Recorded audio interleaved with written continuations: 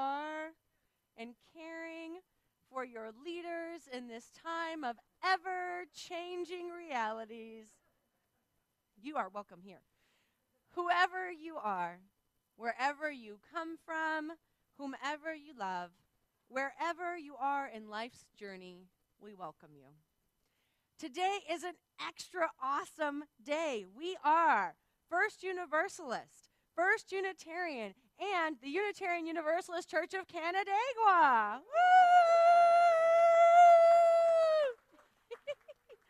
Three vibrant, loving churches. And while we are indeed three separate churches, we are all Unitarian Universalists. And outside of this time of interesting things, when would we all be together like this?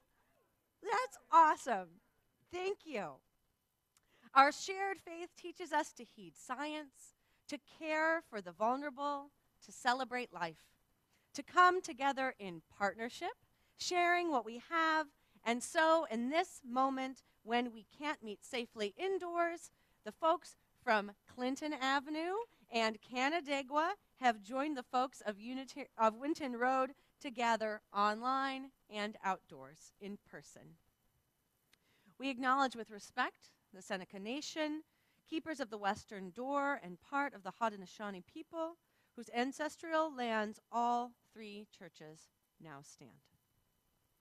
If you are here for the first time this morning, we are so glad you are here on this awesome day. And we hope that you'll connect with one or all three of our congregations, joining us while we are meeting together here and finding a home within Unitarian Universalism. Online, you'll see links in the chat to visitors' forms. And here in person, we invite you to stop by one of the welcome tables. Usually there's one by the back, but people will welcome you wherever you go. Ask. And let us know how we can connect with you so we can offer you a welcome beyond today. I am Reverend Michelle Yates. I am the Minister of Lifespan Faith Development at First Universalist. Preaching today is Reverend Sherry Holiday Kwan of First Unitarian. Leading worship with us today are Reverend A.J. Van Tyne from First Unitarian, Reverend Eileen Casey Campbell from the UU Church of Canandaigua. Woo! Our music directors, Brock Cheswald and Lynn Kinsman. We've got Emily, Eric, and Brendan working on sound online. And online and in person, we have ushers, we have greeters, we have chaplains, we have hosts, making all of this possible. Thank you. And of course, it is not a church without people, without you. So thank you. It is so good to be together this morning.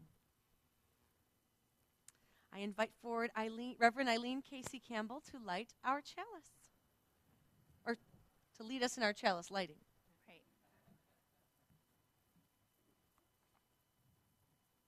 Well, while Michelle lights our chalice, I invite you to join in our chalice lighting words, which are printed on the front of your order of service. We gather this hour as people of faith, with joys and sorrows, gifts and needs. We light this beacon of hope, sign of our quest for truth and meaning, in celebration of the life we share together.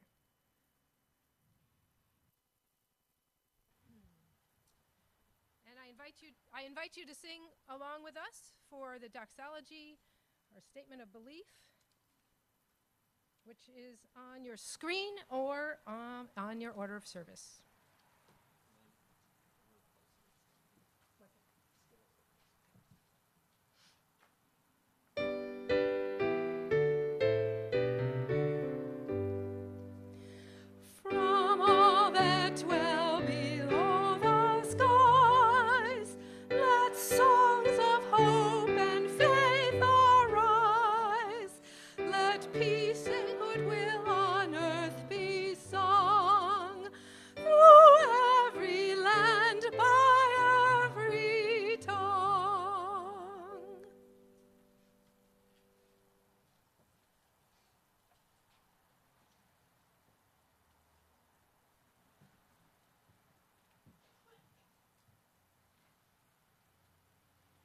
Me again.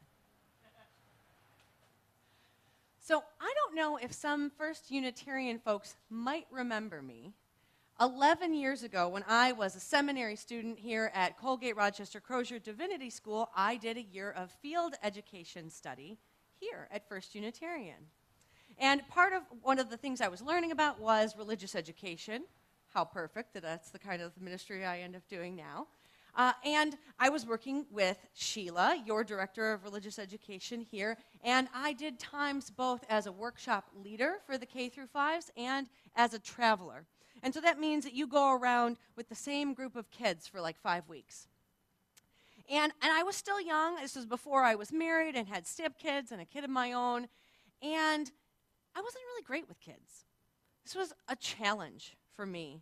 And I had a kid in one of my groups who you might think of as a bad apple. It was a challenge for him to sit still. It was a challenge for him to listen to directions. It was a challenge for him to engage with whatever the activity was in the way that everyone else was doing it. It was a challenge for him not to touch his peers.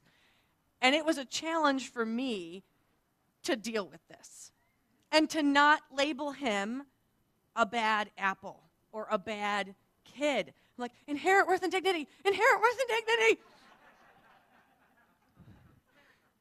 Thankfully, I had a cousin who was a teacher at the time who said, first of all, introducing me to the idea of kids being neurodivergent, and that if they're not trying to give you a hard time, they're having a hard time, which blew my mind and prepared me for my kids down the line. And that if a kid especially is acting out in class, it's because they are in need of attention or affection from either the adults or the other kids.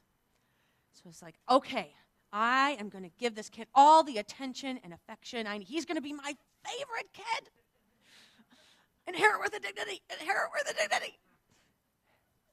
But I was shocked. It didn't happen right away, and this wasn't like a miracle. We don't want to change neurodivergent people. We want to find ways of welcoming and integrating them into the programs in the community that we have. And when I welcomed him with joy and enthusiasm, he was more glad to be there. And when I showed genuine caring and appreciation for him, he could better listen to the boundaries we had in place to keep everyone feeling safe and included. And when I appreciated and listened and asked about what he was doing in his art with interest, he told me. He told me about how he wanted to do a little different than everyone else and about the art he was doing. And this crazy, amazing symbolism, religious symbolism that he was putting into his art projects. It was so deep and that I never would have known if I hadn't cared and asked. And then I saw a look that I now know as a parent when he ran out of the class ahead of time, and I was like, oh, wait, you forgot your mask, all this awesome work you put into it. And he was so proud that I saw it, and he could be proud to his mom.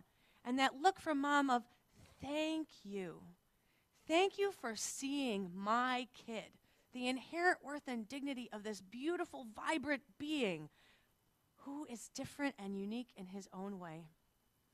And what a way to savor the harvest. To see that love and care created a relationship. And isn't that why we come to church?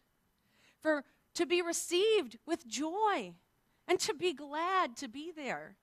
To be cared about enough, to be welcomed into right relationship and healthy community together. And to someone to care enough about you and your journey, to listen to your projects that you'll share and develop a relationship that is life-affirming and often life-saving. Thank you for being here. Thank you for creating that community, for receiving each other with joy, with gladness, with enthusiasm, with a listening and open heart, because you never know who needs that this morning.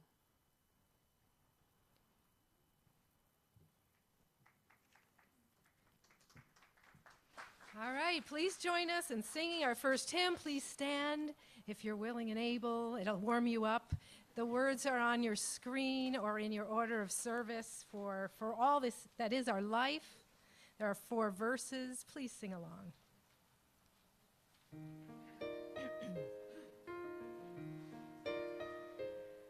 For all that is our life, we sing our thanks and praise. For all life is a gift which we are called to use to build the common good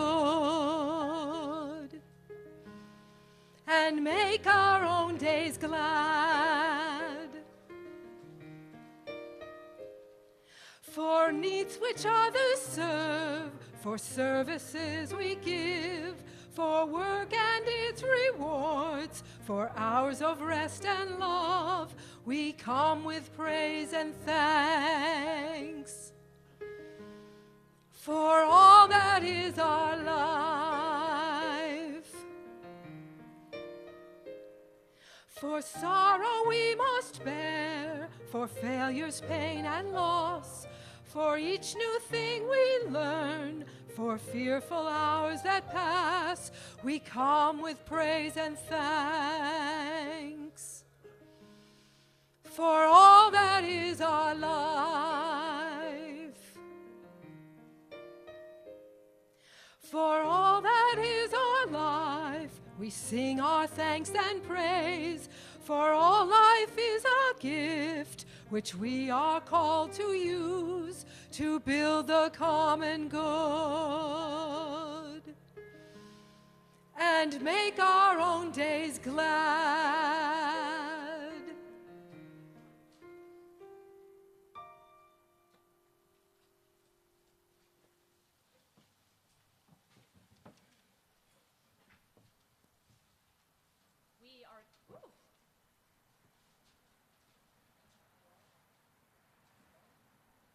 I see we've got a pattern underneath the sweaters and the... But I've remembered to turn on my mic now, and we are called to build the common good, called to use our gifts and to make our own days glad. Each week when we gather, members and friends of our congregations join in the collective practice of generosity. Join because together we are able to do things that none of us can do alone. And while our churches have been gathering this fall under a big tent, it has been our practice that on the third Sunday of each month, our collective gathering gives generously to another organization helping us live out our mission here in Rochester and New York State. Got a little cleaner sound now? Maybe. We'll be okay. This month, we share our offering. Our entire collection today goes to New York Unitarian Universalist Justice. This organization is the inheritor of Interfaith Impact, and it combines the impact of Unitarian Universalists across New York State to make legislative impact. We work primarily on criminal justice, climate change, and housing.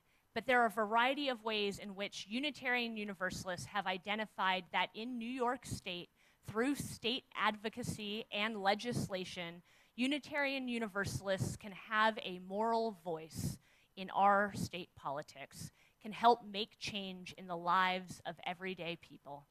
And so we ask you to give generously.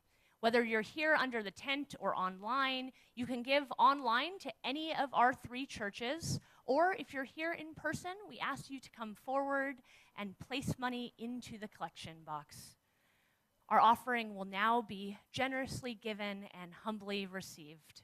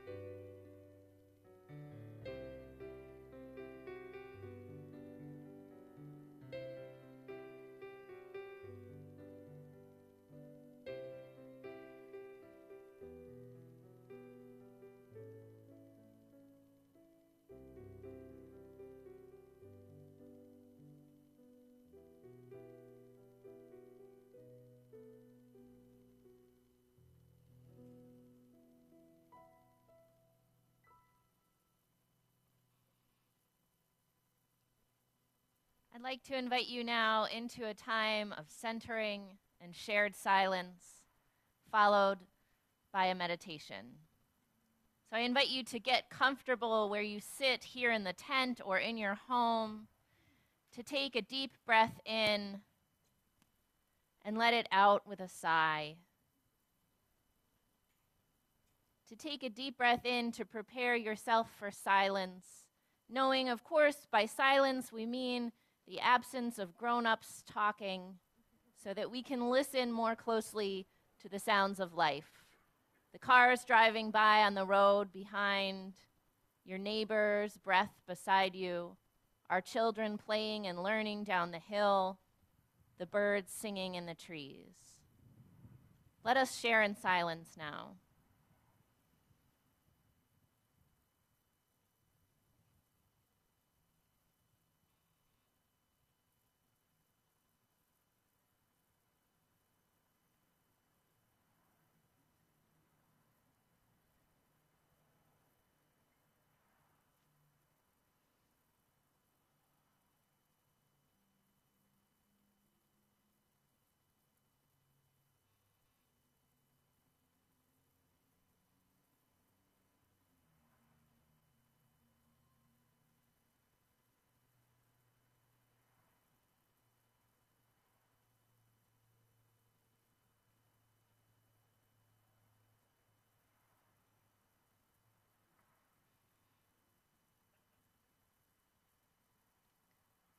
Let us take one more deep breath in together and let it out with a sigh.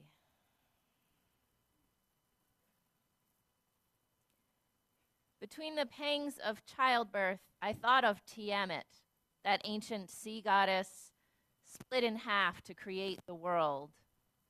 Creation tore me apart and, oh, yep, screamed my every muscle, I get it now.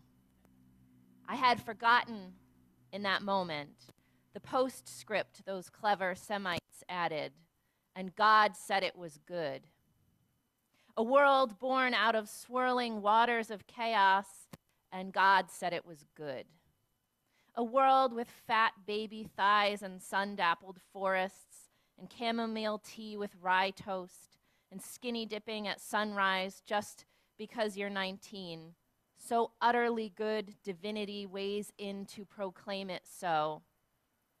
A world with tyrants and genocides, disease and hurricanes, waste and white supremacy, and socks that slip down inside your boot, and pain so bad you think surely it will split you apart.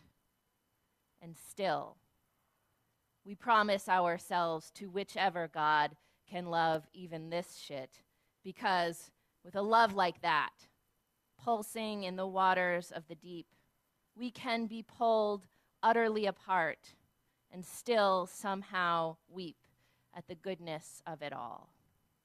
Amen.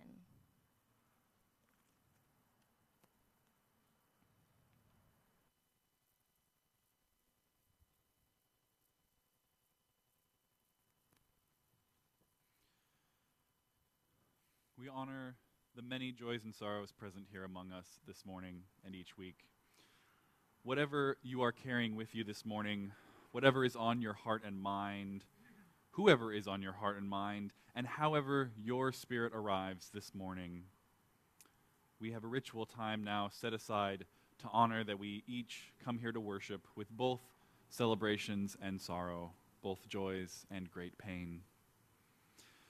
If you're online during this time, I invite you to mindfully type out your joy or sorrow or combination into the chat and spend a moment rereading it before you hit send, to release them into the loving embrace of the community, to really feel their weight and impact before you release it into the community.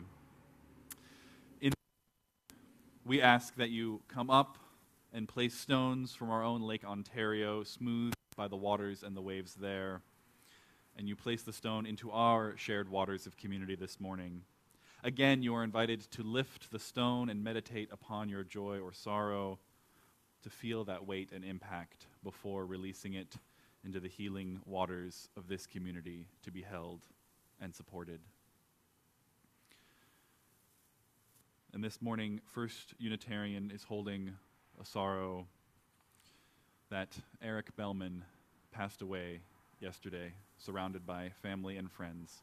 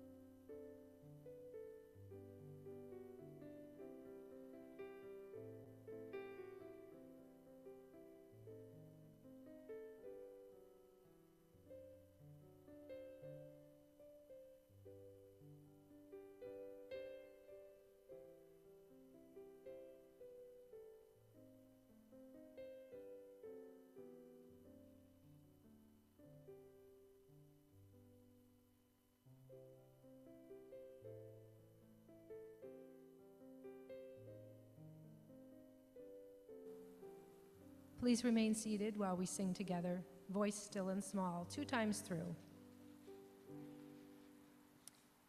Voice still and small, deep inside all, I hear you call, singing.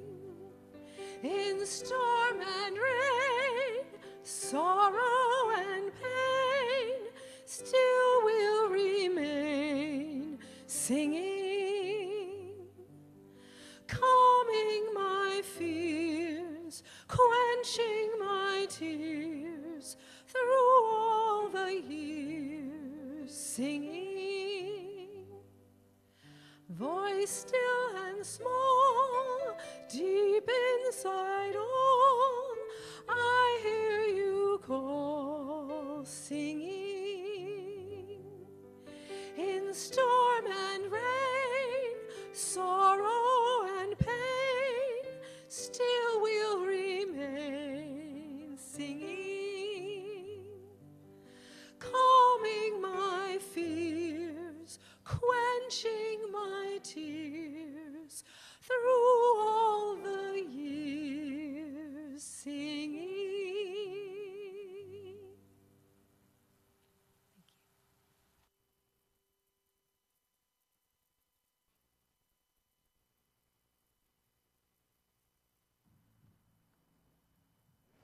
Our transitions take a little longer than they used to. It's just with the mics on and the masks off, that all is just less smooth than it used to be. And that's okay. That's what it's like these days. Can't forget that things are not quite what they used to be, a little stranger, but it's not the first time we as humankind have done this sort of thing. In the Great Plague of London in 1665, the last time England had to wrestle in a significant way with an outbreak of the bubonic plague, people were very much doing what we're doing now, going outside as often as they could, spreading out, spending less time indoors and bundled up. I'd recommend we bundle up outside. As our kids keep reminding me, you can just put on more clothes, and this is all fine. And it's fine most of the time, but we all struggle under the burden of change and disappointment. But during this particular pandemic, I have been often amused and delighted by the curious ways people drum up trouble and pain for each other. Early in Zoom church, our friends down at Universalist told me that they had been Zoom bombed. During a Wednesday morning meditation, somebody had come in and made a mess of their time together. I was outwardly empathetic, compassionate. I didn't want that to happen to anyone who I knew and loved. But inside, I thought it was kind of funny. Until it happened to us 2 weeks later. And whatever amusement I held about Zoom bombing was crushed under the reality that it feels like an incredible betrayal and violation. In a time of tenderness, to have someone interject themselves and do things that really baffle the mind, seem to have no purpose, and yet made my life worse, felt unfair, unjust. I was not amused anymore. But my lack of amusement doesn't stop other people from doing mischievous, mean things. And indeed, one of the most lasting legacies of the bubonic plague was, I guess lasting means lots of different things, but marketing and a good merchandising plan is one such legacy, is the strategies that burglars used during that time of death and disease. There's a ointment, a concoction, a scent called Four Thieves, and you can walk into a home goods store now and buy a candle. But 400 years ago, the Four Thieves concoction was a mixture of herbs that thieves who would burglarize homes of those with plague used to keep themselves safe and well. A bunch of herbs stuffed up into your mask was also what plague doctors used, also what everyday ordinary people would try to use to keep themselves safe. But the four thieves were the best at it, were known for their particular blend that became a public health good. This smell, as we now know, actually did nothing to help these thieves because plague was spread by fleas and not smells. But still, this idea that both public health and doing things that are harmful to others became embedded in each other during a time of great confusion, well, that's a time-honored tradition. Over the last 2 months, some of you may know, and for some of you this may be news, but over the last 2 months, a trend on the social media platform TikTok has become widespread. Not nearly as widespread as the panic by other generations would lead you to believe, but the high schoolers among us know that it is both real and not quite as bad as everyone says. This trend called devious licks began by encouraging people to steal masks and hand sanitizer and toilet paper from their school bathrooms. Out of school for over a year and suddenly returning to a place where the rhythms and rules of life were not something that you got to dictate, people made their own fun and wrested some sense of control and agency and adventure. Devious licks has spread to asking people to smack a teacher, which is not quite as mischievous and instead just awful. But so too was the removal of entire bathroom fixtures, toilets and sinks. But as it turned out, many of those, though some were real, many were spoofs, many just videos that weren't actually happening, but made just to get laughs and attention. And before we start thinking Gen Z are a terrible generation and kids these days are awful, it's good to remember that every generation has its problems. My generation, millennials, convinced everyone that skinny jeans look good and leggings are pants. Nobody likes the attitude of Gen X, and baby boomers and the silent generation are mostly to blame for climate change. And so we've all got our things. And it's worth noting that kids these days also have some pretty playful and creative vocabularies. Devious licks, when banned off this platform, moved to vicious licks and dastardly licks. So anyone who thinks kids these days don't know how to use a thesaurus are wrong. Life and mischief will find a way. It is a time-honored tradition. And not just for our youth, but also in the sacred texts and stories that bind us together.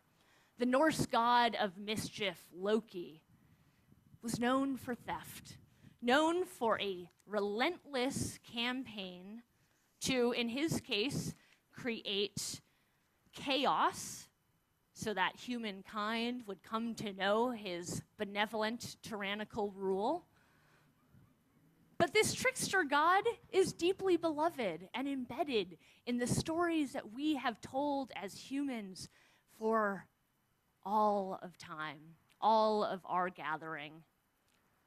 Loki finds his glorious purpose of wanting to achieve this world tyranny, this fascist regime that he, of course, would be able to rule with a gentle hand, in his opinion, when his own life is disrupted, in some tellings of this story, he launches on this campaign as a reaction to finding out that he's been lied to for years by his family, that he's been adopted, and that nobody bothered to tell him. Now, this story, it trades on what I think are harmful stereotypes about adoption, but the idea that one's glorious purpose can be born in a time of disorder and chaos and personal dislocation, a time when he felt unloved, did not know what his home was, that the rules and rhythms were no longer of his making. Well, that becomes his central driving force. Now, Loki is a story that has been told for centuries, but many people know it now through Marvel movies, through blockbusters. But like everything else, it went from public space to homes and private locations when Loki went from the big screen to televisions and computer screens and iPads and phones, when it was made into a TV series that came out during pandemic.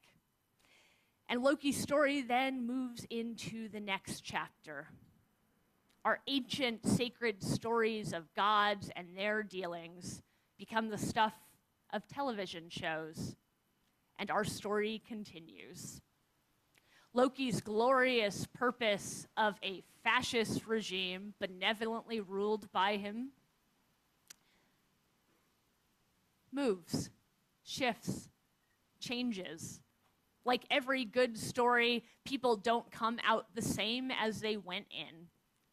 And Loki finds through dealings with largely himself, dealings with other versions of himself, and looking in the mirror again and again in this space that he finds himself in between the world as he knew it and the world as it hopes it will be, discovers a new glorious purpose.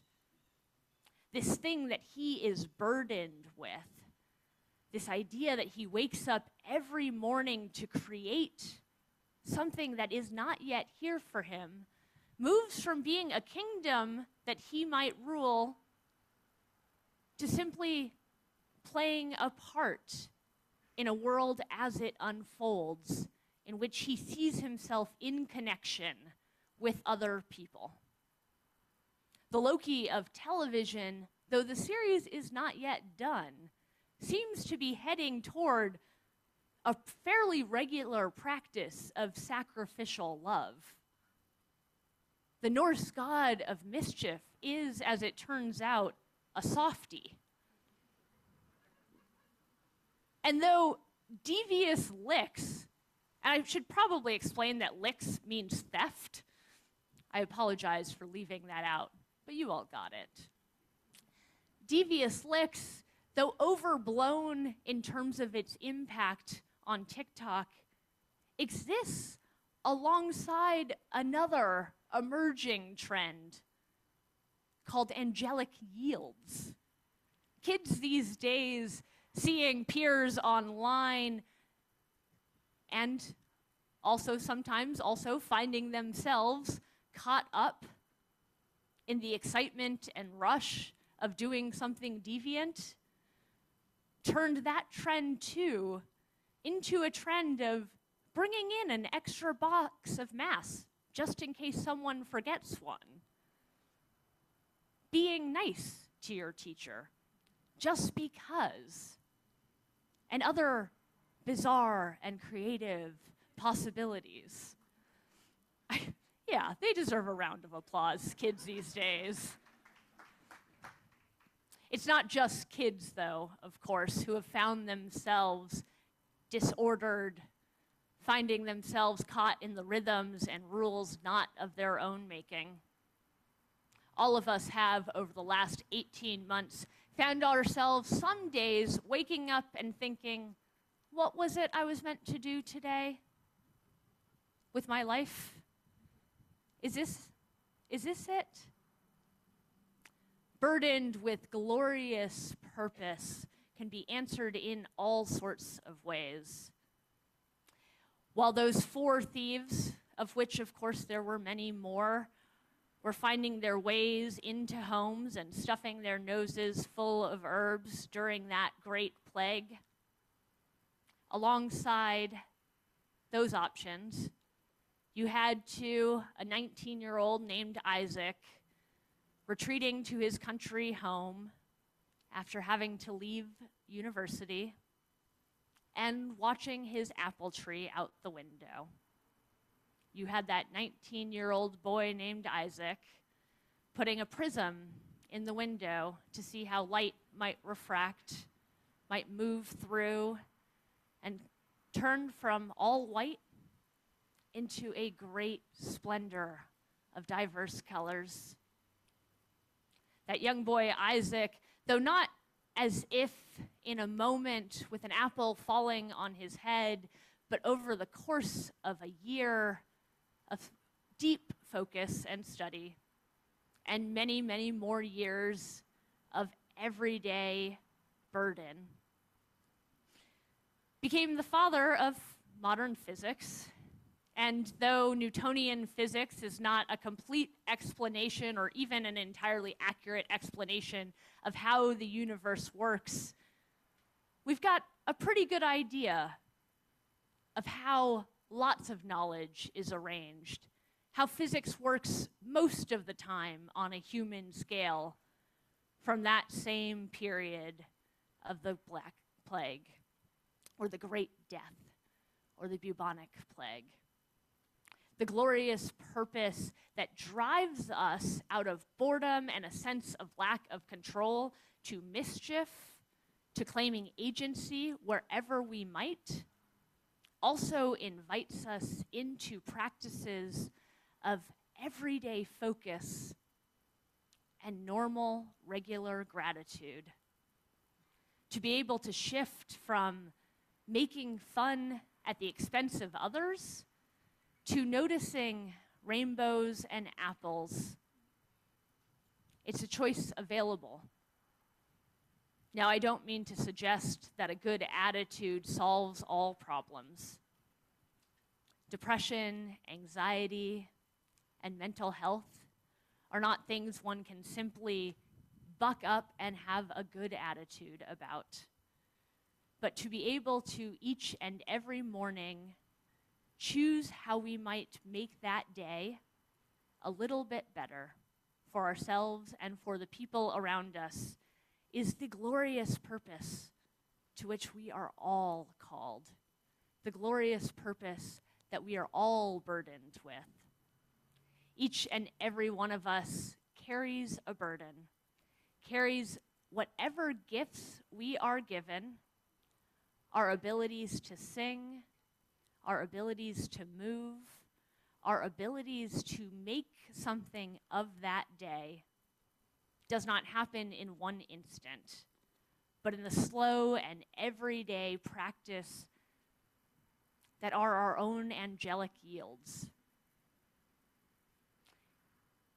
Generation Z, with their devious licks, their dastardly spoofing, their social media trends, is a great reminder to me that the mischief that we create, the tricks that we play on one another, can have all sorts of impacts. They can have deep betrayals, small violations, ordinary senses of being disregarded or unloved, or having seen ourselves as the object of some purpose. They can call us to the everyday focus that is our lives. And so I invite you into a practice now. It is, I will admit, an obnoxious one that anyone who has ever shared a room with me at a conference or at a youth group trip or because you're married to me. Hate. They find it terrible. Every single one of them. It is my own devious, not theft, but trick. I invite you to rise in body or in spirit, just as I do every morning.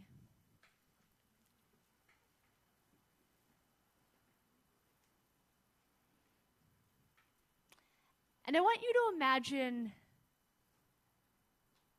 that your curtains are closed, if you have curtains. Maybe you don't. Maybe you have shades. I actually have shades specifically for this practice because it is more joyful with shades than it is with curtains, but both are good. And we're going to physically do this because when we do things in our bodies, we remember them more.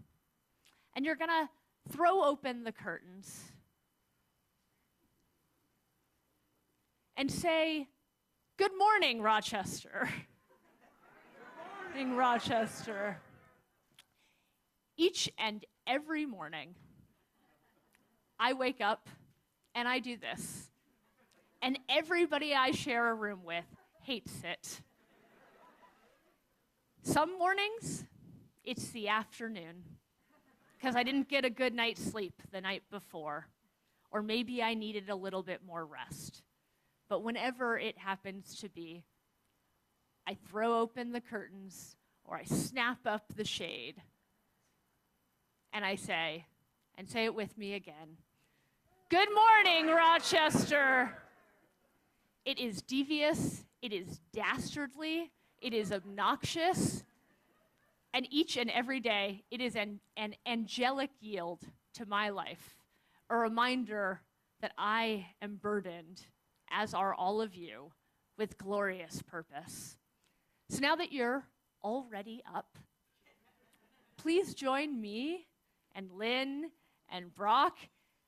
I'm going to put my mask back on, and we're going to all sing really loudly.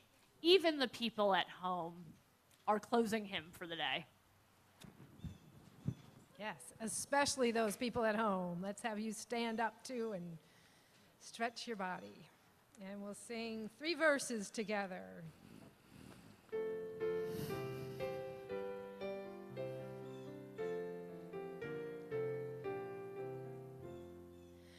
Just as long as I have breath, I must answer yes to life. Though with pain I made my way, still with hope I meet each day. If they ask what I did well, tell them I said yes to life. Just as long as vision lasts, I must answer yes to truth. In my dream and in my dark, always that elusive spark. If they ask what I did well, tell them I said yes to truth. Just as long as my heart beats, I must answer yes to love. Disappointment pierced me through, still I keep on loving you. If they ask what I did best, tell them I said yes to love. Wonderful. Please join me in our closing words, used by First Universalist, and now by all 3 of us, written by the Reverend Maddie Cefantis. We extinguish this flame, but we keep its light in our hearts, with its message of love and justice, taking it outside these walls to the world we live in until we are together again. Amen. Amen. Please join me as we go from this place by putting your hand on your heart and feeling its beat. It's a good thing to do in the morning after you have thrown open the curtains. Because as your heart beats, so too do those here gathered in this place. So too do those all around the world. May we go from this place knowing that we are burdened with glorious purpose. And that purpose may shift over the course of our lives, but it is ours to use our gifts to free ourselves from that heaviness of burden and live life to its fullest and most glorious. Go in peace. Amen.